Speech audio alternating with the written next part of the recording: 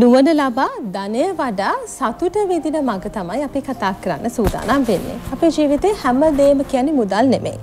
නමුත් අපි දහමින් නීත්‍යානුකූලව විනයානුකූලව උපයා ගන්නා ධනය එහෙම නැත්නම් මුදල් අපේ ජීවිතේ සාර්ථකත්වයට අනිවාර්යයෙන්ම අවශ්‍ය කාරණාවක් වෙනවා. අපි ඔබට ගිය සිකුරාදා පොරොන්දුවක් ලබා දුන්නා. ඔබව ලක්ෂපතියෙක් කරන්න ලක්ෂපතියෙක් වීමේ රහස් පිළිබඳව. ඇත්තට මේව රහස් නෙමෙයි. මේ කාරණා පිළිබඳව තමන්ගේ ජීවිතේ අතිශය සාර්ථක කරගත්ත පුද්ගලෙක් සමග ඔබට කතා කරන්න සූදානම් කියලා. ඉතින් අදත් බොහොම ගෞරවයෙන් අපි ආරාධනා කරා පුද්ගල සංවර්ධන ප්‍රවීණ උපදේශක මනස සංගරාවේ කතෘ ආචාර්ය ශාන්ත ජයසුන්දර මැතිතුමන්ට අපිත් එක්ක එකතු වෙන්න කියලා ආයුබෝවන් වාසනාවන්ත දිනයක්. අයිබෝන් උතුමට වාසනාවක් වෙනවා. මේ මාතෘකාව ගැන කතා කරන්න ධනාත්මකව කතා කරන්න සුදුසුම පුද්ගලයා වෙන්නේ ඔබයි. මොකද ඔබ ජීවිතේ ඉතාමත් ක්‍රමානුකූලව ගමන් කරලා අද වන විට අති සාර්ථක ජීවිතයක් ගත කරන පුද්ගලෙක්. ඒ සාර්ථකත්වයට හැම කෙනෙක්ටම අයිතියක් තියෙනවා. අපි කතා කරමු ලක්ෂපතියෙක් වෙන්න කවුද කැමති? ලක්ෂපතියෙක් වෙන්න හැම කෙනෙක්ම කැමති නවතිනවා. ප්‍රශ්නය විදිහට අපි දකින්නේ ඒ සඳහා ඒ කැමැත්ත තිබුණාට ඒ සඳහා දක්වන උනන්දුව මදිකම. උනන්දුවක් නැතිකම තමයි ලොකුම ප්‍රශ්නේ අපි දකින. හැමෝටම පුළුවන් ලක්ෂපතියෙක් වෙන්න. ඇත්තටම ලක්ෂපතියෙක් වෙනවා කියන එක ඒ තරම් ලොකු බරපතල කාරණයක් නෙවෙයි. දැන් අද රටේ තියෙන තත්ත්වයක් එක්ක අද වර්තමාන තත්ත්වයක් එක්ක හරිය සරල කාරණයක් මේ ලක්ෂපතියෙක් වෙන එක.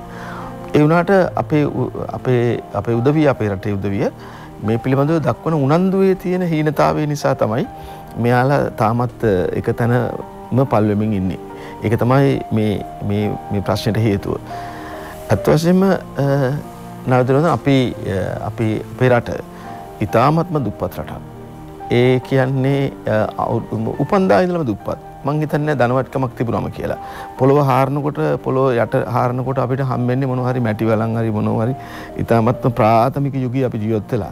දැන් ඉහළට ඇවිල්ලා තියෙනවා. ඒ ඉහළට ආවට අතලොස්සක් තමයි මේ ඉහළට ඇවිල්ලා තියෙන්නේ. නමුත් මහජනයා විශාල පිරිසක් ඉන්නේ තාම දුප්පත්කමේ.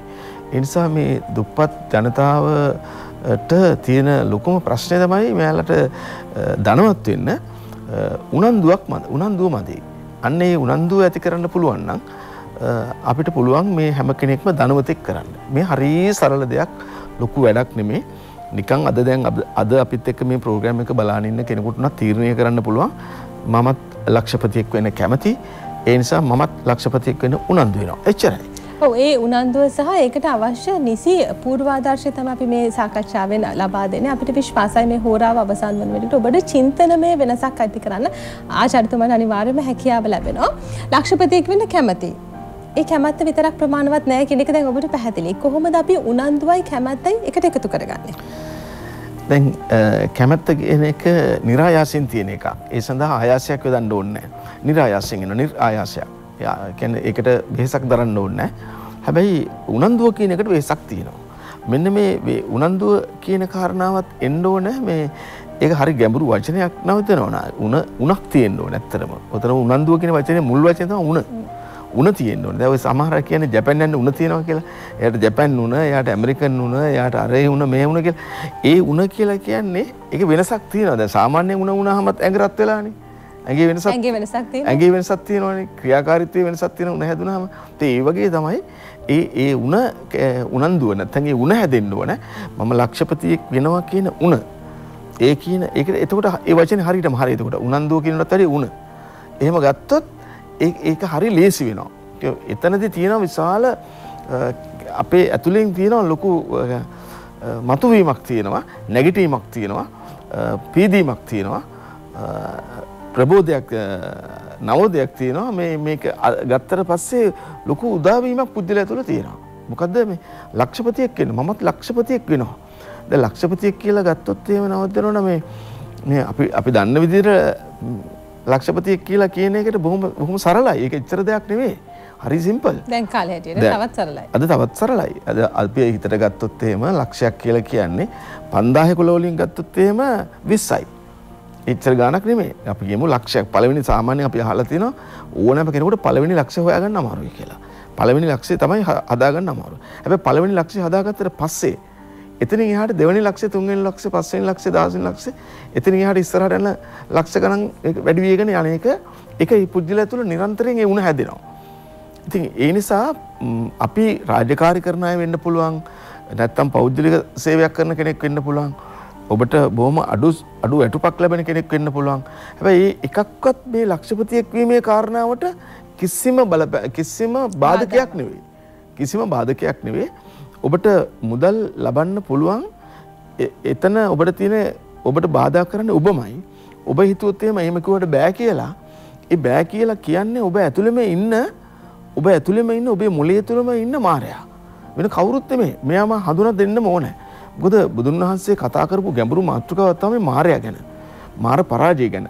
මාර පරාජය කියන කතාව අද යෙදිලා තියෙන්නේ මේ එක චැප්ටර් එකකට විතරයි බුදුන් වහන්සේගේ.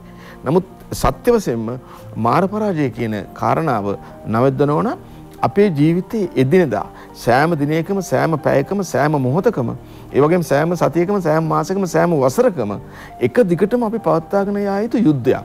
මේ යුද්ධය අපි තුල තියෙන සීතල යුද්ධයක්.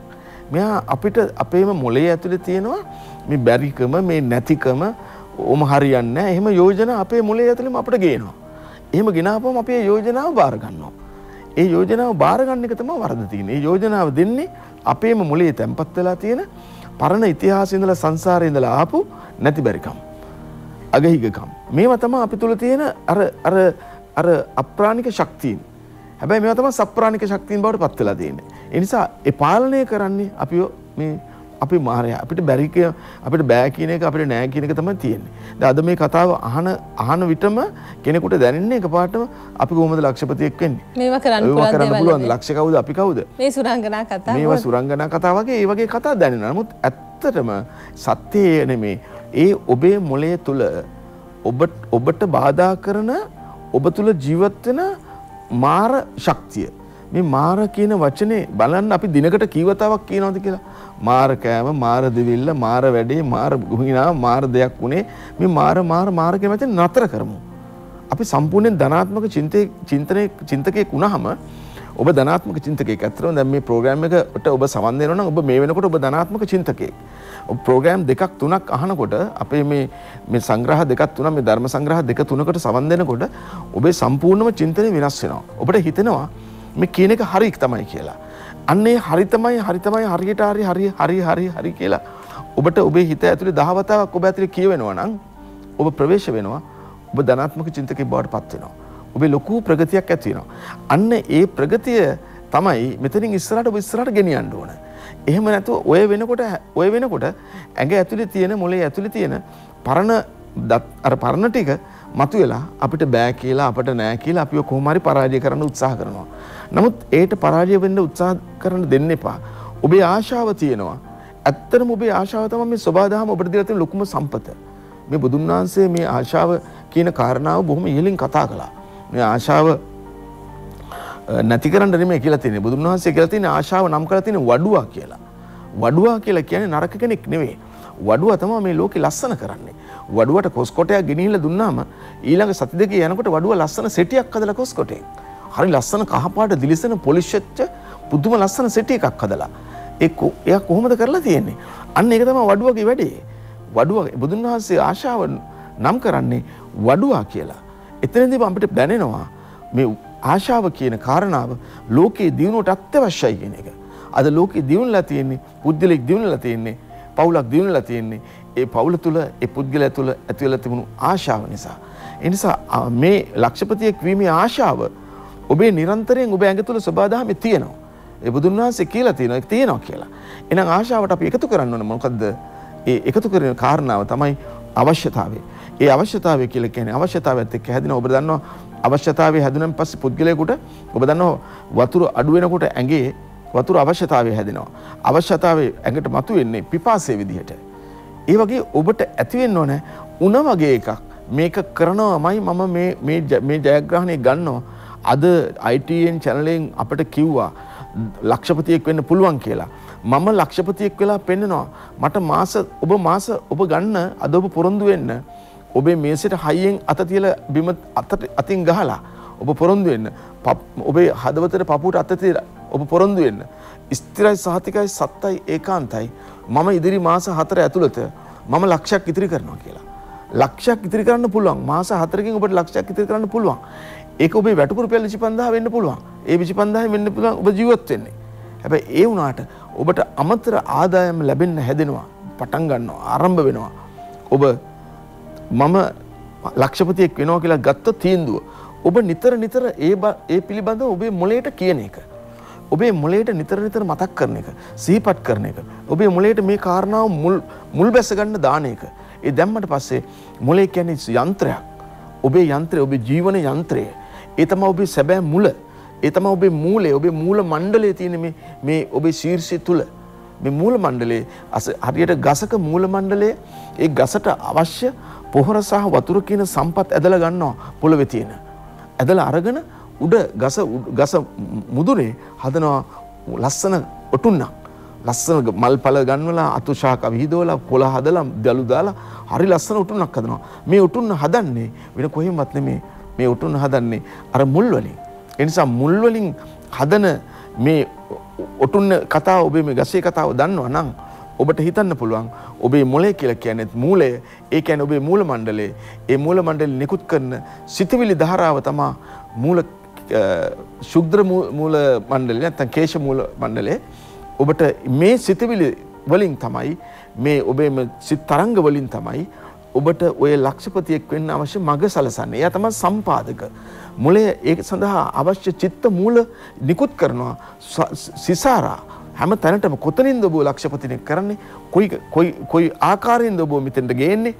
මේ විදිහට ඒ කොහොමද කියන කතාව මොළයට අයිති කතාවක්. ඒ ඔබට අයිති කතාවක් නෙමෙයි.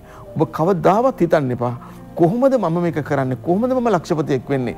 ඒක ඔබට අයිති නෑ. කොහොමද කියන ප්‍රශ්නේ මේ ඔබට වෙන්න ඔබට අවශ්‍ය වෙන්නේ මම වෙනවා කියන කතාව විතරයි. ඒක මොළයට හරි ආසයි. එහෙම ඔබ මොළේ විශ්වාස කරනකොට ඔබේ මැෂින් එක විශ්වාස කරනකොට මොළේ හරි ආසයි. මොළේ ඉක්මනට මේක කරන්න අවශ්‍ය සම්පූර්ණ සම්පාදනය කරනවා අය. ඒ නිසා ඔබ දුක් වෙන්න එපා. ඔබ කොහොමද කියන ප්‍රශ්නේ අහන්න එපා. කොහොමද කියන ප්‍රශ්නේ ඔබට අයිති ප්‍රශ්නයක් නොවේ. Yes.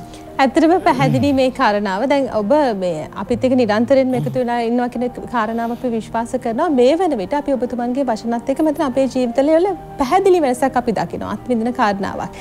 දැන් අපිට අවශ්‍යතාවය තියෙනවා අපි ඒ වෙනුවෙන් කැප වෙනවා මේ කාරණාව හරි. ඔබතුමන් හැම විටම විවිධ සරල ක්‍රම කියලා දෙනවා. සමහරවිට අපිට පේන තැනක මේ අපේ බලාපොරොත්තු අපේ අරමුණ පැහැදිලිව සටහන් කරගන්න. ඒ වගේ අපේ හිතට ධාරණය කළ හැකි ආකාර පිළිබඳව මතක් කරනවා. අපි ලක්ෂපතියෙක් වෙන්න කැමති මං ගාව ඒ අවශ්‍යතාවය තියෙනවා ඒ උනන්දුව තියෙනවා මේක තවත් උත්තේජනය කරන්න අපි මොන වගේ දේවල්ද කළ යුත්තේ? උත්තේජනය කරන්න ඒ කතාව හදාගන්න ඉතාමත්ම වටිනා ප්‍රවේශයක් ඔබතුමිය දුන්නේ නවද්‍ය නෝනා. ඒ සඳහා අපි දන්නවා අපි ළඟ තියෙනවා අපි ඇස්ලේ අපේ ගෙවල් වල තියෙනවා. සාමාන්‍යයෙන් අපි ගත්තොත් එහෙම මේ ලක්ෂයක් කියන එක හදන්න අවශ්‍ය වෙන්නේ අපිට මේ 5000 කොළ රයිට්. මේ 5000 කොළ අපිට ඕන 20යි. වැඩි ඕනේ නැහැ. 5000 කොළ 20ක් තිබ්බොත් අපිට ලක්ෂය හදලා ඉවරයි. ඒ නිසා රුපියල් 5000 කොළේ මේ 5000 කොළේ අපේ මොළේ ඇතුළට දාගන්න පුළුවන්. අපි කාටවත් මේ 5000 කොළේ මතක නැහැ. අපි මේකේ රූපේ දන්නේ නැහැ අපි. මම යෝජනාවක් කරනවා ප්‍රිය නෝනාවරණි මහත්මයාවරණි ඔබ බලන ඔබ මේ රුපියල් 5000 කොළයක් අරගෙන කියවන්න මේ 5000 කොළේ ඇතුලේ තියෙන මොනවද කියලා දෙපැත්තම හොඳට කියවන්න. මේක එතකොට ස්කෑන් වෙනවා මොළේට. මොළේ හොඳට ගිහිල්ලා මේ 5000 කොළේ නවතිනවා. ඊට පස්සේ S2 පියානකට 5000 කොළේ බලන්න පුළුවන්. දැන් ඔබට ඔබේ මව S2 පියාන ඔබේ මවගේ රූපය ඔබට මරන්න පුළුවන්. ඔබේ දරුවගේ රූපය, ඔබේ බිරිඳගේ රූපය, ඔබේ ස්වාමිගේ රූපය, ඔබේ මිත්‍රයාගේ රූපය ඕනම කෙනෙකුගේ රූපය ඔබට මවන්න පුළුවන්. හේතුව ඒ රූපය ඔබේ මොළේ ඇතුලේ තියෙනවා. ඒ වගේම දෙයක් තමයි මේ 5000 කොළේ රූපය අරගෙන මේ රූපය ඔබට හොඳට මතක තියාගන්න. මේ රූපය අරගෙන මේ කියවන්න සම්පූර්ණයෙන්ම 5000 තියෙන මෙහෙම ඊට පස්සේ තියෙන මෙහෙම ශ්‍රී ලංකා මහා බැංකුව තියෙන මෙහෙම මේ විදිහට මේ තියෙන රූප මේවා කුරුල්ලා මෙහෙම කුරුල්ලාගේ තියෙන තටු මෙහෙම ඇඟිලි මෙහෙම කොටේ මෙහෙම මේ ඔක්කොම ටික මේ තියෙන ඉරි ගණන් මේ ඔක්කොම ටික ඔබට කියවන්න පුළුවන්. කියවලා මතක තියාගෙන තව කෙනෙකුට ප්‍රශ්න අහන්න දෙන්න. 5000 කොලේ ඔබේ ඇතුලේ මුලේ තියෙනවද කියලා බලන්න. ඔබ S2 පියාගෙන එයාට 5000 කොලයක් දීලා එයාගෙන් අහන්න 5000 කොලේ අහවල් තැන කොහොමද තියෙන්නේ? ඒක ඉරි කීයද? එතන අංක තියෙන්නේ කොහොමද? මේ වගේ කොටස් ඔබ මේ විවිධ ප්‍රශ්න අහන්න කියන්නේ 5000 කොලේ ගැන. එතකොට ඔබේ මතකයේ හොඳට පිරිසිදු ඔබට දැනෙනවා 50 කොලේ ඔබේ ඇතුලේ තියෙනවද කියලා.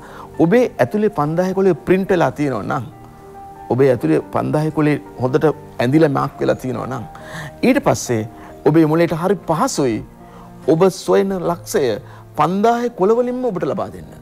මේ අරුම පුදුම සුන්දර මනෝධර්ම විද්‍යාවක් ඔබට මම ඉදිරිපත් කළේ. පුදුම මේවා සාමාන්‍යයෙන් කියන්න හොඳ නෑ ඇත්තටම. සමහර බොහෝ දෙනෙක් අවංකවම කිව්වොත් අපිත් එක බෙදා නොගන්නා කාරණා. ඇත්තටම මේ අතින් අපි වාසනාවන්ත ඔබතුමන් ඇසුරේ මේ දේවල් දැනගන්න ලැබීමත්. ඇත්තටම මේවා හරි බරපතල රහස්. බොහෝ දෙනෙක් කියන්නේ නෑ. තමන්ගේ ජීවිතේ සාර්ථක කරගෙන එතනින් නවතිනවා. නතර වෙනවා. ඒක කියන්නේ නෑ. ඉතින් මම යෝජනා කරන්නේ අපි දන්නවා චිත්ත රූප විද්‍යාව කියලා එකක් තියෙනවා. ඔබ දන්නවා චිත්ත රූප විද්‍යාව කියලා එකක් තියෙනවා. ඒ කියන්නේ චිත්ත රූප විද්‍යාව කියන එකෙන් කියන්නේ චිත්ත රූපය. චිත්ත රූපය කියලා කියන්නේ මේ අපි කියපු මේ 50 කොලේ අපේ රූපයක් විදිහට අපේ මොළය ඇතුලේ ඇඳෙනවා. ඒක විද්‍යාවක් ඊට පස්සේ. මොකද්ද විද්‍යාව? ඒ ඇඳුණු දේ මොළයට ඇඳුණු දේ එයා print කරලා එළියට දෙන ඔරිජිනල් එක. ෆොටෝකෝපි මැෂින් එකට අපි උපැන්න සහතිකයක් දාලා ඔරිජිනල් උපැන්න සහතිකයක් දාලා කොපි කියන බටන් එක ඔබපුවාම එළියට එන්නේ ඔරිජිනල් එකක් නෙවෙයි. එළියට එන්නේ කොපි එකක්. හැබැයි මේ මොලේ අමුතුම ෆොටෝකෝපි මැෂින් එකක්. ඒ තමයි ඒ ඇතුළට ඔබ මේ දාන්නේ 50 කොලයක ඡායා රූපයක් දාන්නේ. ඒ ඡායා රූපයක් ඇතුළට දැම්මට පස්සේ ඒ ඇතුළේ සටහන් වුණාට පස්සේ ඊළඟට මොලේ එළියට දෙන්නේ ඔබට ඔරිජිනල් එක. ඡායා රූපයෙන් ඔරිජිනල් එක දෙනවා. ෆොටෝකෝපි මැෂින් එකෙන් ඔරිජිනල් එකෙන් ඡායා රූපය දෙනවා. මේ තමයි ෆොටෝකෝපි මැෂින් එකයි මොලේයි වැඩ කරන දෙපැත්ත. ඒ නිසා මෙතරම් උතුම් වටිනා සම්පතක් ඔබ සතුව තියද්දී ඔබට බෑ. ඔබට කිසිම අයිතියක් නැහැ. ඔබට මට මේක කරන්න බෑ කියන්න. ඒ නිසා බෑ කියනනම් බෑ කියන්නේ ඔබ තුල ඉන්න මායя. ඒ නිසායි බුදුන් වහන්සේ මේ මාර පරාජය කියන කාරණාව ගැන නිරන්තරයෙන් කතා කරේ. අපිට ඇත්තටම බුදුන් වහන්සේගේ මාර පරාජය කියන කාරණාව අරගෙන තියෙන්නේ අපි කතා කරන්නේ එක චැප්ටර් එක තැනක විතරයි. බුද්ධත්වයට පෙර මෙච්චරයි. නමුත් බුදුන් වහන්සේ සැබවින්ම මේ කතාව නිරන්තරයෙන් සෑම මිනිසෙකුටම එදිනදා ජීවිතේ ව්‍යවහාර කරන්න මේ වචනය කියලා තියෙනවා. හේතුව කේන්තියමත් මායයිමක්. ඒ නිසා ඊට හොඳින් මතක තියාගන්න ඔබට බෑ කියන්නේ නෑ කියන්නේ හෝ විශේෂයෙන් කෝ කියලා අහන්න ප්‍රශ්න අහන්නම එපා. නෑ බෑ කියන එක මොලේ ඇතුලේ තියෙන්නේ කොහොමද කියන එකට ප්‍රශ්න දෙන්නෙත් මොලේ. උත්තර දෙන්නෙත් මොලේ. ඒ නිසා කොහොමද කියන ප්‍රශ්නය ඔබට අයිති ප්‍රශ්නයක් නෙමෙයි. ඒට විසඳුම සොයන්නේ මොලේ ඔබට තියෙන්නේ දාන්න විතරයි. උදාහරණයක් වශයෙන් ඔබේ ශරීරය තුළ විශේෂයෙන් මවක තුළ දරුවෙක් නිර්මාණය වෙන්නේ. මවකේ ගර්භාෂය තුළ දරුවෙක් නිර්මාණය වෙන්නේ කොහොමද කියලා කෙනෙකුට අහන්න බෑ. හේතුව ඇතුළේ ඒ කාරණාව සිද්ධ වෙන ක්‍රමයක් තියෙනවා. එහෙම එකක්. ඒකට අපි කොහොමද එහෙම වුණාට දරුවෙක් හැදෙන්නේ මම වගේ දරුවෙක් හැදෙන්නේ කියලා නොදන්න මිනිස්සුන්ට ප්‍රශ්නයක් අහන්න පුළුවන්. නමුත් දැන් ප්‍රශ්න අහන්නේ නැහැ. හේතුව දැන් උදාහරණ පේනවා හැමතැනම දරුවෝ ඉන්නවා. ඒ නිසා මේකට ප්‍රශ්න අහන්නේ නැහැ. සත්‍ය නම් යට ලොකු බරපතල ප්‍රශ්නයක්. ඒ වගේම එකක් තමයි මොළයට මේ වගේ රූප ධාතුවක් ඇතුල් කරන් පස්සේ මොළයත් ඒ රූප ධාතුව ස්ථිර වශයෙන්ම ඔබට එහි ඔරිජිනල් එක ලබා දෙනවා. ඒක සහතිකයි.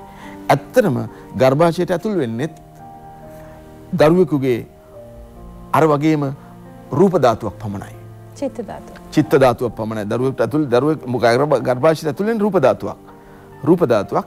නමුත් ඒ රූප ධාතුව ඊළඟට මතුවෙන්නේ සත්‍යම ඔරිජිනල් දරුවෙක් විදිහට අර තාත්තා වගේම නැත්නම් අම්මා වගේම නැත්නම් කවුරු කිරියත්තා වගේම ඒ ඥානවල තිබුණු ඒ DNAs වල තිබුණු ඒ චිත්‍රය ඒ විදිහටම මතු කරනවා.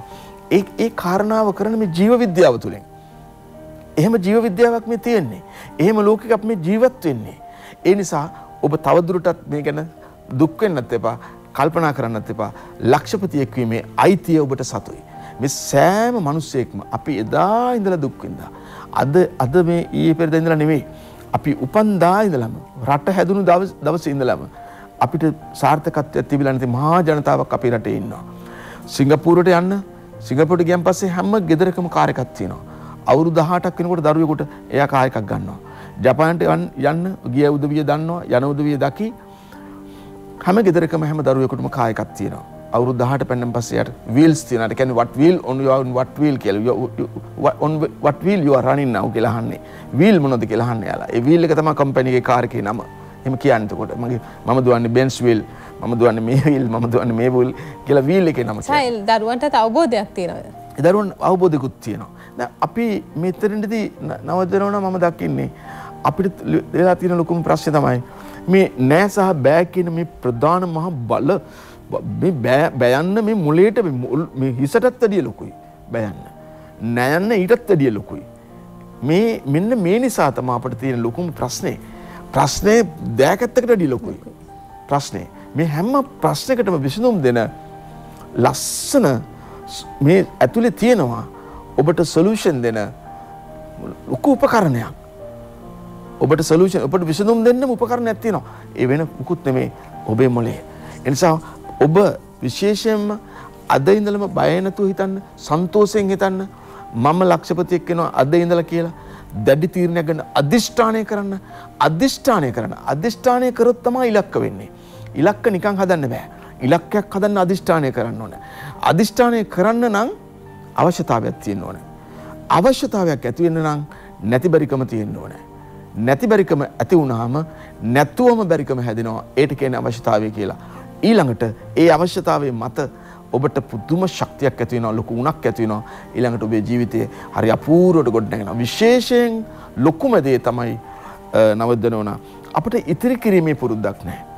ප්‍රධානම කාරණයක් තමයි අපි ඉතිරි කරන්න අපි කියනවා බෑ කියලා. ඉතිරි කරන්න බෑ. ආජතුමනි දැන් බොහෝ දෙනෙක් කියන කාරණාවක්. නමුත් මම විශ්වාස කරනවා මනස මේ අපේ සාකච්ඡාවත් එක්ක එකතු වෙන ඔබ නම් මින් එහාට මේ චෝදනාව කරන එකක් නැහැ. අපි මොනතරම් උත්සාහ කරත් අපේ අතේ මුදල් ඉතුරු වෙන්නේ නැහැ. මොකක් හරි ක්‍රමයක් පැහැදිලි එක්ක අසනීපයක් හරි එහෙම නැත්නම් කවුරු හරි මිත්‍රයෙක්ගේ දෙයකට හරි අතේ ඉතුරු වුණ මුදල් වියදම් වෙනවා. මේ සමහරු කියන කතා. අපි සමාජයේ අහන කතා. ඒක එහෙම වෙන්න බෑ නේද? ඒක එහෙම වෙන්න බෑ. ඔය දැන් ඔක නතර කරගන්නම බැරි වුණාම ඉතිරි වෙන්නේ නැතුව දැන් මේ මම දන්න මිනිස්සෙක් එක දවසක් මගේ ළඟට එක දිනක මම ළඟට ඇවිල්ලා මට කිව්වා මේ මට හරි දැන් මේ මනස් සංග්‍රහවත් කියවනවා මෙයා මේ පිළිමදව දන්නවා අපේ මේ ධර්ම සංග්‍රහත් බලනවා. එයා මගේ ළඟට ඇවිල්ලා මේ මට ලොකු ලෙඩක් තියෙනවා සර් මට ඉතිරි කරගන්න බෑනේ. මම හරි ආසයි ඉතිරි කරගන්න.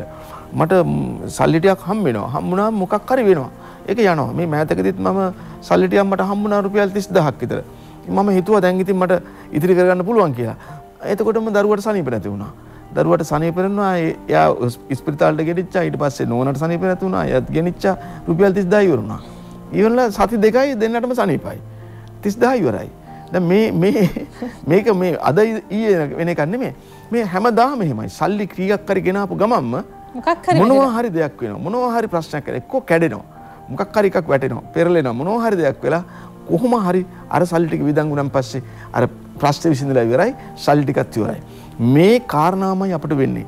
මොකද්ද මේ වෙන්නේ? එයා මගෙන් මේ විදිහට ඇහුවා. මං කිව්වා ඔයාට තියෙන ලොකුම කාරණේ තමයි ඔයා විශ්වාස කරනවද මොනවා හරි මොකක් හරි දෙයක් කරලා වගේ කියලා. නෑ. එහෙම මොකුත් එහෙම විශ්වාසයක් නෑ මගේ. හැබැයි මේ බාහිරව ගන්න විශ්වාසයක් තියෙනවා මගේ. බාහිර කියලා කියන්නේ බාහිරව කියලා කියන්නෙම නවදනවන බාහිරව කියන එක. වෙන මොකුත් නෙමෙයි. ඒක ගන්න දෙයක් නෑ. බාහිර වියදම්. අර බාහිර වුණ දේවල් වෙන්නේ. ඒ නිසාම තමයි මේ වචනේ ඇවිල්ලා තියෙන්නේ. බාහිර කියන වචනේ සිංහල වචනයක් නෙමෙයි. ඒක ඉන්දියාවේ ඉඳන් වචනයක්. ඒකෙන්ම තමයි බාහිරව කියලා හදලා තියෙන්නේ. බාහිරව යන වියදම්. ඒව නතර කරගන්නේ කොහොමද? මං කිව්වා ඒක තමයි වචනේ. ඒ ගැන ආයෙ කතා කරන්න එපා ඔයා. ඔයා මෙතනින් ඉස්සරහට අදිෂ්ඨානය කරන්න ඕනේ. අද ඉඳලා මං ඉස්සරහට ඉතිරි කරනවා කියලා. අද ඉඳලා මට මොනවා වුණත් සල්ලි වියදම් කරන්නෙම නැහැ. සල්ලි ටික කොහොම හරි ඉතිරි කරනවා. කොහොම ඉතිරි කරන්නේ? හම්බෙන හැම එකම මං ගිහිල්ලා බැංකුවේ දානවා. පළවෙනි රුපියල් 5000ක් හම්බුනොත් මං ගෙදර තියාගන්නේ සල්ලි. සල්ලි මං බැංකුවේ දානවා. බැංකු පොතක් හදාගෙන ඉන්නවා. බැංකු පොතකුත් නැහැ මට. බැංකු පොතක් ඉතිරි කිරීමේ ගිණුමක් දාගෙන හැමදාම මම කීයක් හරි හම්බුනම බැංකුවට දෙනවා. මම හරි ආශාවෙන් දැන් බැංකුවට යනවා. දැන් බැංකුවේ නිලධාරීන් ඔබත් එක්ක ටිකක් කලනකොට යාළු වෙනවා. හිතවත් වෙනවා. ඊට පස්සේ එයා ඔබ දන්නකොට ඈතින් එනකොට hina වෙලා ඔබ පිළිගන්නවා. ඊළඟට ඔබට ආශාවක් ඇති වෙනවා බැංකුව ඇතුළට යන්න. මම බැංකුව ඇතුළට යනවා. බැංකේ මෙහෙමනේ නවද්දනවා. ඉතිරි කරන පුද්ගලයෙක් විදියට. අර මිනිස්සයාට එහෙම බැංකුව පුරුදු කරේ නැත්නම් එයා ඉන්නේ බංකුවේ. හැමදාම ඉන්නේ බංකුවේ. හැමදාම මේ බංකුවේ ඉන්න එක නතර කරන්න තමයි මේ බැංකුවට පුරුදු කරන්න ඕනේ. මම මෙයාට කිව්වා ඔයා කීයක් හරි හම්බුනහම බැංකුවට. ඊට පස්සේ මිනිස්සයා මොකද කරන්නේ? අඹ කඩපුවාම සල්ලි ටික අරගෙන බැංකුවට යනවා. පොල් ටික කඩපුවාම සල්ලි ටික අරගෙන බැංකුවට යනවා. ගොවි විතරක් මොනවා හරි කරලා කීයක් හරි ආපුවාම බැංකුවට යනවා. දැන් බැංකුවට යනවා. දැන් එයාට අර ඔක්කොම අතෑරිලා එයාට ආශාවක් ඇති. මාස දෙක තුනක් යනකොට මට මගේ ළඟට ඇවිල්ලා හරි සතුටින් ස්තුති කරලා ගියා. දැන් මගේ සෑහෙන ගාණක් බැංකුව ඉතිරි කරලා දැන් ඉතිරි කිරීමේ ආශාවයක් තියෙනවලු. අන්න ඉතිරි කිරීමේ ආශාව. එතකොට එන්නේ නවදනුන ඉතිරි කිරීමේ ආශාව. ඉතිරි කරන්න උතුරන් ඉතිරි කරන්න ඕන කියලා ඒ මනුස්සයාට හිතෙනවා. අන්න ඉතිරි කිරීමේ ආශාව කියන්නේ බොහොම ශ්‍රේෂ්ඨ හොඳ උතුම් ගුණයක්. සෑම මිනිසෙක්ම ධනවත් කිරීම සඳහා ඉතිරි වෙන්න ඕනේ. ඉතිරි කිරීම එදා ඉඳලම තිබුණා. අපි ඈත ඉතිහාසෙත් අටුකොටු වල ඉතිරි කරා. කාන්තාවට හඳුන්වන්නේ ඉතිරිය කියලා. ඉතිරිය කාන්තාව කියලා කියන්නේ ඉතිරිය ඇත්තටම. ඉතිරින්ගේ මහිම දැනගනු කියලා ගීයකක් තියෙනවා. ඉතින් එතනදී අපි දකිනවා ඉතිරි කිරීම කියන කාරණාවට මුල් තැන දෙන්න විශේෂයෙන් ස්ත්‍රීන් කියන්නේ ඉතිරින් කියලා කියන්නේ ඉතිරි කිරීම කරන උදවිය. එයාලා තමයි ඉතිරි කරන්නේ. අපි දන්නවා හාල් ගන්නකොට හාල් මිටක් අරගෙන අවශ්‍ය වෙලාවට ගන්න අයින් කරනවා. අවශ්‍ය වෙලාවට ගන්න අයින් කරනවා. ඒ ඈත ඉතිහාසෙ තිබෙන දුප්පත් පුරුදු ඒවා. හැබැයි දැන් අපිට ඒ යුගයේ ඉන්නේ නැහැ. ඒ යුගයේ ඉවරයි. දැන් අපිට තියෙනවා අලුත් ලේසි යුගයක් පහසු යුගයක්. ඒ තමයි මේ ධනාත්මක චින්තනය කියන මේ යුගයේ.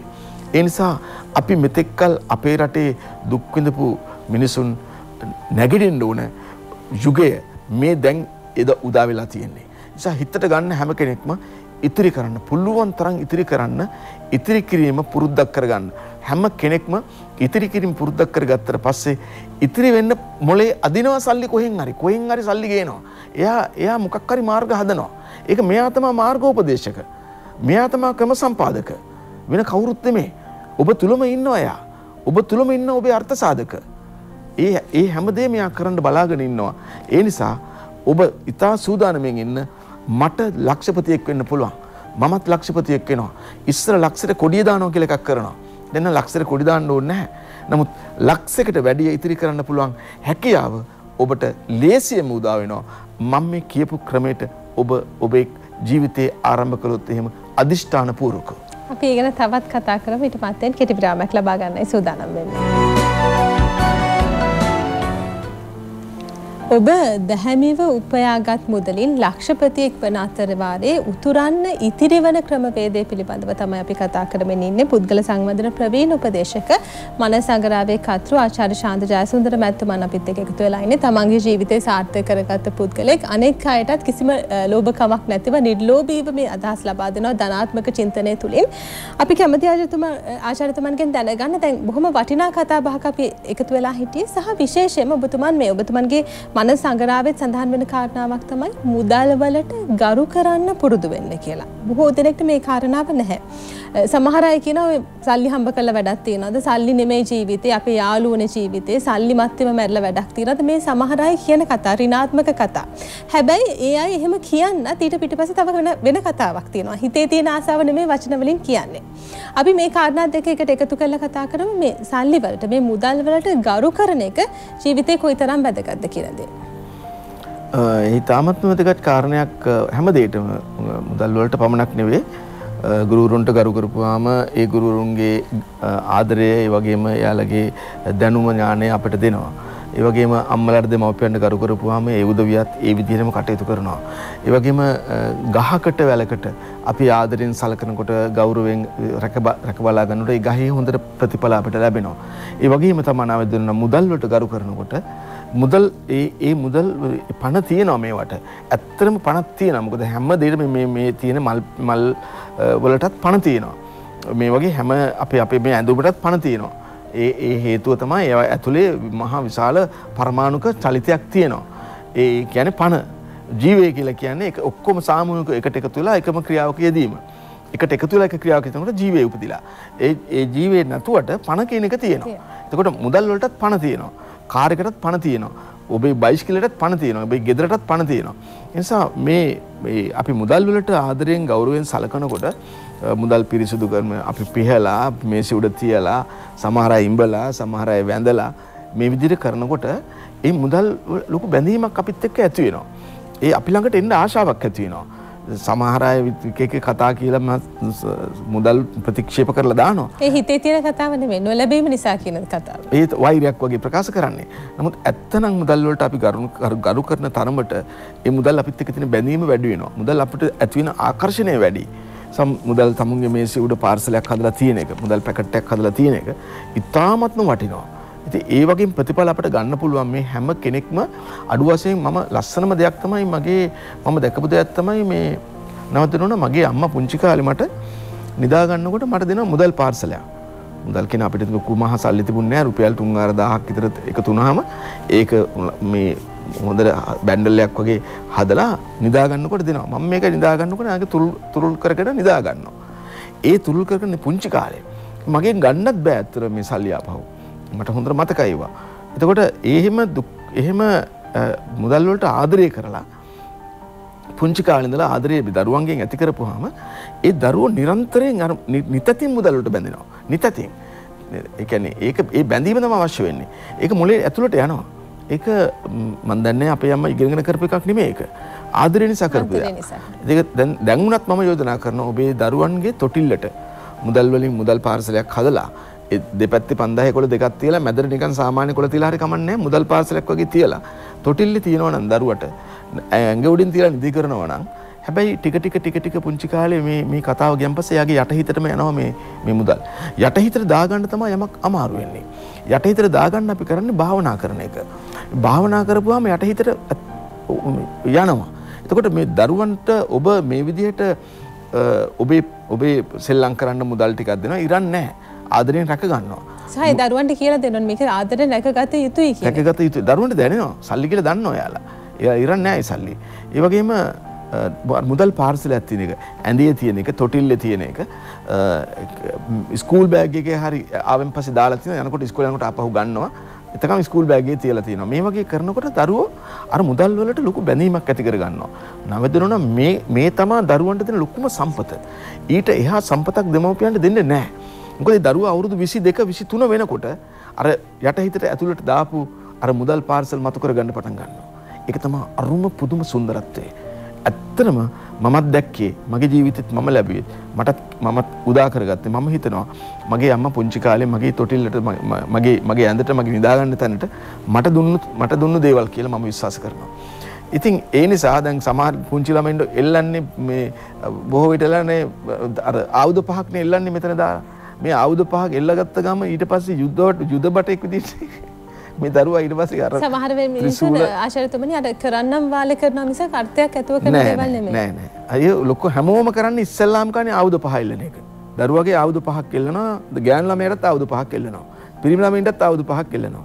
ඉතින් මේ ආයුධ පහ එල්ලන එකෙන් බලාපොරොත්තු වෙන ඉස්සර ඈත ඉතිහාසයේ මේක ඉතින් විශ්වාස කරපු නිසා දේව විශ්වාසය තිබුණ නිසා ඒව තියෙනවා. නමුත් දැන් අපි දන්නවා ආයුධ පහ එල්ලනට වැඩිය ගොඩාක් වටිනවා. මුදල් පාර්සල් හදලා මේ දරුවන් යන දකින්න තැන මේසේ උඩ යාළගේ බෑග් වල මේවා හදන එක මුදල්ම ඔක ඇතුලේ මුදල් තියන්නේ ඕනේ නැහැ. මම එක දවසක ධර්ම සංග්‍රහයක් අපි ඉදිරිපත් කරමු මේ මුදල් කොහොමද මේ මුදල් පාර්සල් සම්බන්ධව මේක කරන්නේ හදාගන්නේ කොහොමද කියලා. රුපියල් 5000 කොලේ ගානට සල්ලි ටිකක් කොළ ටිකක් කපලා දෙපැත්තෙන් 5000 කොළ දෙපැත්තට දානවා. දාපුවම 5000 මිටියක් පේනවා. දරුවා මේ 5000 මිටියක් විතර දකිනවා. එයාගේ යටිහිතට යන්නේ 5000 මිටියක් කියලා. ඉතින් ඒ විදිහට ඔබට පුළුවන් නම් ඔබ සරල දෙයක් පුළුවන් නම් කියලා කියන්න දෙයක් නැහැ. මේක සරල දෙයක්. කළ හැකි කාරණා. මේක කරන්න මේසෙ උඩ තියන්න, අර මේසෙ උඩ තියන්න, මේ මේසෙ උඩ තියන්න, ඔබේ ගෙදර මේ විදිහට තියන්න. ඊට පස්සේ ඔබට විතර ඇස රැඳුණු තැන්වල මුදල් මිටිම හින වුණා. ඒව තමයි ඔබ දකින්නේ. එහෙම වුණාම ඔබට නිරන්තරයෙන්ම මේ විදිහට නිතර මේක මොළයේ ඇතුළට යන්න මාර්ගය හැදුනාම ඒ තමයි චිත්ත රූප විද්‍යාව. එයින් ඔබට ජය ගන්න පුළුවන් වෙනවා. මොකද මොළයේ ඇතුළට යනවා කියලා කියන්නේ යටිහිතට යනවා. යටිහිතට ගියන් පස්සේ පුදුම බලයක් ඔබ නොහිතන විදිහට નિરાයාසයෙන් මේ නිරන්තරයෙන් මේක කරනකොට નિરાයාසයෙන් මේක ලැබෙනවා ඔබට. ඒක තමයි නිරන්තරයයි નિરાයාසයයි කියන වචන දෙකේ තියෙන පුදුමය සුන්දරත්වය. ඒ දෙක එකට යන්නේ. ඒ නිසා මම උනත් ඉස්සෙල්ලා මට උනත් සල්ලි තිබුණේ නැහැ. මං කරේ මම මේවා මනස පිළිබඳව ඉගෙන ගත්තට පස්සේ මං කරේ භාවනා කරන්න පටන් ගත්තා. භාවනා කරේ මට මගේ අවශ්‍යතාවය මුදල් අවශ්‍යතාවය ඒවා ඉෂ්ට කරගන්න මම භාවනා කරනකොට තමයි මට ආදායම් මාර්ග පෑදුනේ. මම නොහිතන විදිහේ ආදායම් මාර්ග මගේ මොළේට මිනිස්සු විදියට එක විදියට මාතුලට ඇදිලා ආවා. ඒ නිසා මේ ඔබට මොනවා හරි අවශ්‍ය දෙයක් තියෙනවා නම් මුදල් වෙන්න පුළුවන් වෙනත් දෙයක් වෙන්න පුළුවන් මේකට හොඳම විසඳුම තමයි භාවනා කිරීම. භාවනා කරනකොට ඔබේ කාරණේ දැක ඒ ඔබේ භාවනාව තුළින් යටසිතට තමයි ඇතුල් වෙන්නේ ඔබේ අවශ්‍යතාවය. මේ යටසිතට ඇතුල් කරන්නේ නැතුව ඔබේ අවශ්‍යතාවය උඩ සිතෙන් කිසිම දෙයක් කරන්න බෑ. උඩ සිත කියලා කියන්නේ ඇස කන නාසය සමදිව කියන මේ පංච ඉන්ද්‍රයන්ගෙන් ඇතුල් වෙන යම් යම් අරමුණු නිසා මුලේ නිර්මාණය වෙන චිත්ත ශක්තිය කියන්නේ උඩ සිත කියලා. හැබැයි නිරන්තරයෙන් එක දිගටම දාලා වුණාම ඊට පස්සේ මුළු ස්නායු පද්ධතිය පුරාම මේ සෑම ශෛලයකටම මේ කාරණාව ඇතුල් වෙනවා. ඒතර ඒක උඩ හිත නෙමේ. ඊට පස්සේ ඒකට කියන්නේ යටසිත කියලා. භවාංගසිත කියලා. එහෙම වුණාම ඔබට මේ කියපු දේවල්, ඔබ හිතපු දේවල්, ඔබ කතා කරපු දේවල් ඔබ විතර උදා වෙන එක වළක්වන්න කිසිම ක්‍රමයක් නැහැ. ඒ નિરાයාසයෙන් ඒ සිද්ධ වෙන්නේ. හැබැයි නිරන්තරයෙන් ඒ කර යුතුයි. නිරායාසයෙන්. මේ දෙක අතර පුදුම බැඳීමක් තියෙනවා. ඒ නිසා ඔබේ චිත්ත රූපය, මේ චිත්ත රූපය කියලා කියන්නේ සිතන ඔබට අවශ්‍ය දේ නිතර රූපයක් විදිහට ඔබට පේන්න ඔබ හදලා දෙන්න ඕනේ. ඔබේ මොළයට ඔබේ ඇස් දෙකට පේන්න හදලා දෙන්න ඕනේ. ඔබේ ගෙදර කියමු ඔබට ගෙයක් හදා ගන්න ඕන නම් ලස්සන ගේ ඔබ ඇඳලා ඔබේ නිදන කාමරයේ මේ ඇඳේ රූපේ මේ ඇඳපු ප්ලෑන් එකේ සැලසුම තියලා ඔබ නිතර ඔබට ඒ නිදන කාමරයේ ඉඳලා මේ සැලසුම දිහා බලන් ඉන්න පුළුවන් නම් ඊට පස්සේ ඔබ හිතන විදියට ඒ නිවස හැදෙනවා අපූර්වට. නොහිතන විදියට හරි ලස්සනට මේ ගෙදරට අවශ්‍ය කළුගල් ඇදෙනවා. ඊට පස්සේ යකඩ ඊළඟ මුදල් ඊට පස්සේ ලෑලි ලී උළු වීදුරු මේ හැමදේම හරි පුදුම විදියට ලැබෙන්න පටන් ගන්නවා. හැබැයි ඒ කොහොමද කියන එක ඔබ ප්‍රශ්නයක් කරගන්න එපා. කොහොමද කියලා ඔබ අහපු ගමන් අර ඔක්කොම වැහෙනවා. ඔක්කොම මැකිනවා. තිරේ සම්පූර්ණයෙන් ක්ලෝස් වෙනවා. කොහොමද කියන එක අහන්න එපා. කොහොමද කියන එක ඔබේ ප්‍රශ්නයක් නෙමෙයි. මෙන්න මේ ප්‍රශ්නෙන් තමා නවදනවා ජාතියක් නැවතිලා තියෙන්නේ. ජාතියක් නවත්තන ලොකුම ප්‍රශ්න අතර ප්‍රධාන ප්‍රශ්න තුන තියෙනවා. නැවතිලා මේ ආචාර්යතුමනි අපි පස්සට ගිහිල්ලා ඉන්නේ. පස්සට ගිහිල්ලා තියෙන්නේ. කොහොමද එහෙම වෙන්නේ? කොහොමද එහෙම වෙන්නේ? මිනිස්සෙක් හම්බුනහම අහන්නෙම කොහොමද කියලානේ. කොච්චර වැරදි ප්‍රශ්නයක්ද මේ? නවද්දනවනේ මට මම යෝජනා කරනවා මේ කොහොමද කියන ප්‍රශ්නය මිනිස්සෙකින්වත් අහන්න එපා. ඒක තහනම් කරගන්න. ඔය ලොකුවට කතා කරන කොහොමද කියලා කවුරු හරි අම්මන මා කොහොමද? අවයෝ. ඒක නෙමෙයි ප්‍රශ්නේ. ඔබ දැකීම සතුටක්. කෙනෙක් හමුනහම එයාව සතුටු කරන්න කියන්නේ කාලෙකින් හම්බුනේ ඔබ දැකීම සතුටක්. ඒ තරම් ලස්සන යෝජනාවක්, ඒ තරම් ලස්සන ග්‍රීටින් එකක්, ඒ තරම් ලස්සන ආසිරි කතාවක් තව කොයිද තියෙන්නේ? කොහොමද කියලා අහන එකේ තේරුම මොකද්ද? කොහොමද කියනට කියන්න එපා ජීවත් වෙන විදිහ. මම හුස්ම ගන්නවා, මම වතුර බොනවා, මම කෑම කනවා, මම ඇඳුම් අඳිනවා. මේ කීයක් දේවල් කියන්නද කොහොමද කියන ප්‍රශ්නෙට උත්තර. ඒක නෙමෙයි ප්‍රශ්න. ඒ වැරදි මේක ඉංග්‍රීසියෙන් ඉඳලා ආපු එකක් මේ කොහොමද කියන ප්‍රශ්නේ. වැරදි ප්‍රශ්නයක් ඇත්තරම.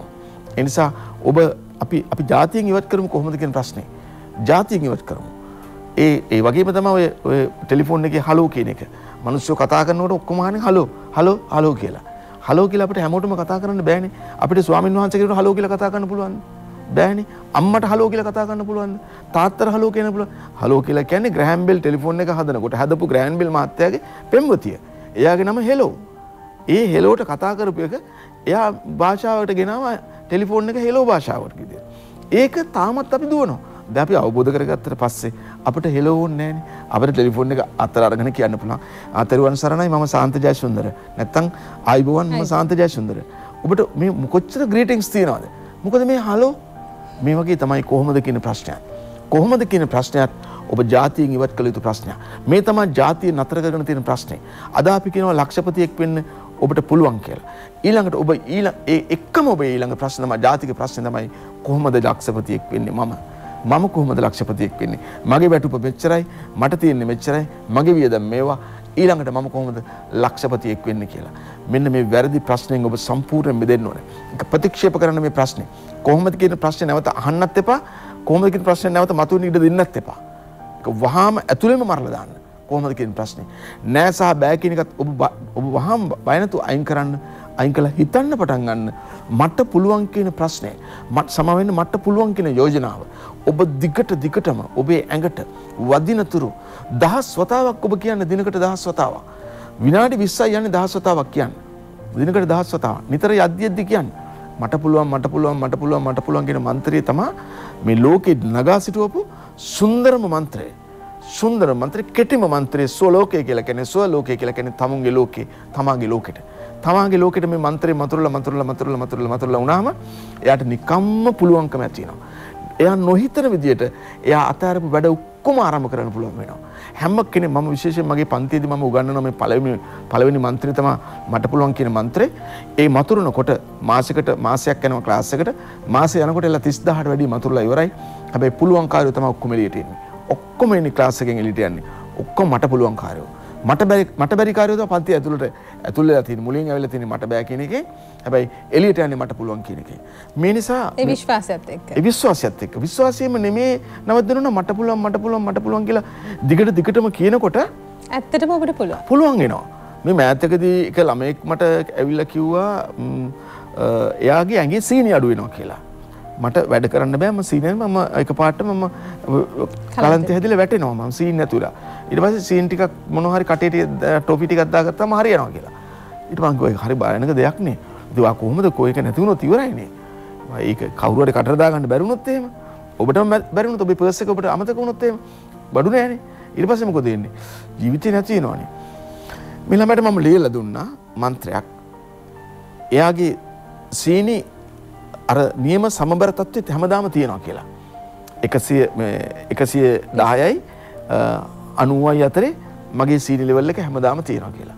හැමදාම 110 90 110 මම දිගටම කියන්න කියලා මං කිව්වා. 10 වතාවක් කියන්න කිව්වා. පයින් යද්ද කියන්න කිව්වා. රැට නිදාගද්ද කියන්න කිව්වා. නිින්ද යනකම් කියන්න කිව්වා. සති දෙකකට පස්සේ ඇවිල්ලා කියනවා දැන් මාස දෙකක් විතර ඇති මට සීනි ප්‍රශ්නයක් නැහැ කියලා. මගේ සීනි බහින්නේ නැහැ කියලා. දැන් මේ අම්මත් වෛද්‍ය තාත්තත් වෛද්‍ය. අපි සමාජයේ දකින්න කාරණා. ඒ දරුවගේ. හැබැයි පුදුම කියන්නේ මේ මන්ත්‍රයෙන් සනීප වුණා.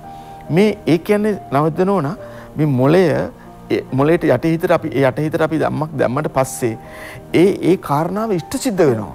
ඒක වෙනවා. ඒක සල්ලි විතරක් නෙමෙයි ලක්ෂපතියෙක් වෙන එක විතරක් නෙමෙයි.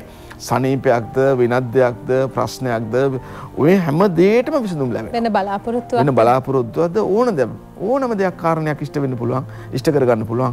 මෙන්න මේ අපි අයින් කරන්න තියෙන ලොකුම බරපතලම වචන අද මං හිතන්නේ අපිත් එක්ක ඔබත් එක්ක කතා කරලා අපි ප්‍රධාන වචන තුනක් ඔබේ ජාතියෙන් අපි ඉවත් කරා කියලා අපි විශ්වාස කරනවා. එකක් තමයි මාර කියපු වචනේ. නැවත කියන්න එපා මාර වැඩේ මාර හිනා මාර කෑම ආයි කියන්න එපා. දෙවෙනි එක තමයි අපි දැන් මේ කතා කරපු කොහොමද කියන වචනේ කොහොමද කියලා මිනිස්සෙක්ගෙන් අහන්න එපා. ආසයි මිනිස්සෙක් ඕනම කැමති. ඔබ මට කිව්වත් මම දකින්නට ඔබට හිතනකොට මම දකින්න මම කොහෙන් හරි ඔබ දැකීම හරි සතුටට කාර්යයක් කියනකොට කොච්චර සතුටක් මට ඇති වෙනවද? ඔබට මම කියනකොට ඔබ දකින්නට මට ඔබ දැකීම හරි සතුටක්, හැමීම හරි සතුටක්, හරි සන්තෝෂයක් තමයි. එහෙම කියනකොට කොච්චර සතුටක් ඇති වෙනවද? මූණ ඉච්ඡාවට නෙමෙයි අපි එහෙම කියන්නේ. මූණ ඉච්ඡාව කියන්නේ සතුටට. මූණ ඉච්ඡාව කියලා කියන්නේ මූණේ සතුටක් ඇති කරන්න. මූණේ සතුටක් ඇති කරන්න නෙමෙයි. පතුලෙන්ම හදවතින්ම සතුට ඇති කරන්න තමයි අපි එහෙම කියන්න ඕනේ. මිනිස්සෙක් පුළුවන් තරම් සතුට බෙදෙන සතුටුදායක කෙනෙක් කරන්න ඕනේ. සතුටුදායක කෙනෙක් අපි දායකයෙක් අපි හැම කෙනෙක්ම දායකයෙක්. හැබැයි හොඳම දායකයා තමයි සතුටුදායකයා. සතුටුදායක කෙනෙක් වෙන්න. දුක්ඛදායක කෙනෙක් නෙමෙයි. දුක බෙදන්න එපා. ත්‍රාසය බෙදන්න එපා. අමනාපය බෙදන්න එපා. දුක බෙදන්න එපා. සතුටම බෙදන්න. සන්තෝෂයම බෙදන්න. එහෙම කෙනෙක් වෙන්න. එහෙම දායකයෙක් වෙන්න. එතකොට ඔබේ ජීවිතේ ධනාත්මකයි. ඔබ ධනාත්මක කෙනෙක් වුණොත් ඔබට මේ ලක්ෂපතියෙක් වෙනවා කියන එක හරිය සරලයි. ඒක පුංචි අර සාමාන්‍ය සමාජයේ කියන භාෂාවෙන් කියනවා බොහොම දලු ගේම් එකක් ඒක. It's a very easy game. Simple game. ඒ නිසා මම ඔබෙන් ඉතා ආදරෙන් ඉල්ලා සිටිනවා ඔබට මේ කාර්ය කරන්න පුළුවන්. සහතිකයි කරන්න පුළුවන්. ඔබ කරන්න බෑ කියලා ඔබ අතාරින්න එපා. ලක්ෂපතියෙක් වෙමු. අද මේ අපි ITN තුලින් අපි ඉදිරිපත් කරපු මේ විශේෂ මනස ධනාත්මක චින්තන ධර්ම සංග්‍රහය තුලින් අපේ රටේ ජීවත් වෙන ජනතාව ලක්ෂපතියන් බවට පත් කිරීමට හැකියාව උදා වුණොත් විශාල වෙනසක් කරලා අපි අති විශාල වෙනසක් කරලා අපේ රටේ අපි කරමු වෙනස තීරණයක් ගන්න. මම හිතනවා අද පවුල් 15 ලක්ෂයක්වත් බලන්න නැති කියලා දැන් මේ ITN අද මේ වෙලාවේ. ඊටත් වැඩි අපේ රටේ 54 ලක්ෂයක් පවුල් ඉන්නවා.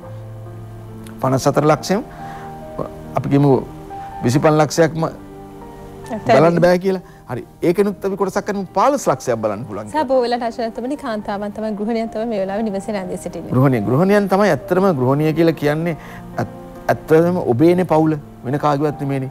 මේ පවුල ඔබේ ස්වාමී ඔබේ දරුවෝ මේ ඔක්කොම ඔබේ එන්ටර්ප්‍රයිස් එක. මේ ඔබේ එන්ටර්ප්‍රයිස් එක. ඔබයි විවාහ වුණේ. ඔබටයි විවාහ වෙන්න ඕන කළා තියෙන. පිරිමින්ට නෙමෙයි විවාහ වෙන්න ඕන. කාන්තාවට විවාහ වෙන්න ඕන. කාන්තාවට විවාහ වීම සඳහා අවශ්‍ය කාරණා ප්‍රධානම කාරණා තියෙනවා 3ක්. ඒ තමයි කාන්තාව හරිම ආසයි ලස්සන වෙන්න. ලස්සන වෙන්න හරි ආසයි, ලස්සනට ඉන්න හරි ආසයි. ඒ ලස්සන වෙන්න තමයි එයා විවාහ වෙන්නේ. සමහර අය කරන්නේ ලස්සන විවාහය වුණාන් පස්සේ ලස්සන අතාරිනවා. විවාහය වෙන්න ඉස්සෙල්ලා ලස්සනට ඉන්නවා. නමුත් සැබෑව නම් විවාහයෙන් පස්සේ තමයි ලස්සනට ඉන්න ඕනේ. බොහෝ වෙලාවට දරුවන් ලැබුණාට පස්සේ ලස්සන ගැන ඒ සුන්දරත්වය ගැන පිරිසිදුකම ගැන හිතන එක නතර කරලා දානවා. සමහර කාන්තාව. සමහර කාන්තාව නතර කරලා දානවා. ඇත්තනම් ඔබ ලස්සනට ඉන්න ඕන විවාහයෙන් පස්සේ. විවාහ වුණාට විවාහයට ඉස්සෙල්ලා ලස්සන කවුරු විඳින්නද, කවුරු දකින්නද, කවුරු බලන්නද? විවාහයට ඉස්සෙල්ලා. විවාහයෙන් පස්සේ කෙනෙක් ඉන්නවා, වෙනම රෙජිස්ටර් කෙනෙක් ඉන්නවා. ඔබේ සුන්දරත්වය දකින්න, ඔබේ සුන්දරත්වය විඳින්න. අන්න එතෙන්ට ගන්න. ඒ නිසා එහෙම කළොත් ඔබ තමයි කාන්තාවගේ විවාහ වීමේ තියෙන ප්‍රධානම අවශ්‍යතාවය තමයි ලස්සන වීම. එයාට රත්තරන් දාන්නේ විවාහ වුණාට පස්සේ තමයි. විවාහ වෙන්න ඉස්සෙල්ලා රත්තරන් නැහැනේ. රත්තරන් දාන්න කෙනෙක් හම්බ වෙනවා. එයා රත්තරන් අනිත් එක තමයි ප්‍රධානම කාරණේ. දෙවෙනි කාරණේ තමයි විවාහ වෙන කාන්තාවක් ප්‍රාර්ථනා කරන ඊළඟ දෙවෙනි කාරණේ තමයි කාන්තාවක් හරි ආසයි පිරිමියෙක්ව දියුණු කරවන්න. පිරිමියෙක්ව තමුන් දියුණු වෙන්න නෙමෙයි. පිරිමියෙක්ව දියුණු කරන්න කාන්තාවක් හරි ආසයි. ඇයි පිරිමි කියලා නම හදලා තියෙන්නේ? පිරිමි කියලා කියන්නේ පිරිමි කියන එක. පිරිමි කියලා කියන්නේ පූර්ණවන්තයෙක් වෙම කියන එක. එහෙනම් පූර්ණවන්තයෙක් වෙන්න නම් එයා පිටිපස්සේ ඉන්න ඕනේ කාන්තාව. සෑම සාර්ථක මිනිසෙකු පිටිපස්සම අනිවාර්යෙන්ම කාන්තාවක් ඉන්නවා. කාන්තාවක් නෙමෙයි. සිය බිරිඳ. සිය බිරිඳ අනිවාර්යයෙන්. සිය බිරිඳ. ඒ අපි සත්‍යෙම සෑම සාර්ථක මිනිසෙක් පිටිපස්සෙම ඔහුගේ බිරිඳ ඉන්නවා. ඔහුගේ බිරිඳ ඉන්නවා. කාන්තාවක් ඉදිරියට එක් කරන්නේ නැහැ. ඒ නිසා දෙවෙනි කාරණාව තමයි කාන්තාව බලාපොරොත්තු වෙන ප්‍රාර්ථනා කර විවාහ වෙන දෙවෙනි කාරණාව තමයි ඇයට ඕන පූර්ණවන්තයෙක් කරන්න පිරිමියෙක් අරගෙන. පිරිමි කියලා කියන්නේ නමින් විතරයි පිරිමි. එයා පිරෙන්නේ නැහැ. ඔය ඉන්නවා. පිරෙන්න නම් එයාට ඉන්න ඕන කාන්තාව. අන්න කාන්තාවක් හිටියොත් එයා පූර්ණවන්තයෙක් කරනවා. කාන්තාවක් නැත්තම් අර පිරිමියව අගය කරන්නේ නැහනේ. පිරිමියව ප්‍රශංසා කරන්නේ නැහනේ. ඒ පිරිමිය මොනවා හරි කරනකොට ගෙදර ඇවිල්ලා සල්ලි අරන් එනකොට කාන්තාව අතර සල්ලි දෙනකොට හරි ආසයි. ඒ කාන්තාව අද මෙච්චර කම්ම කළා.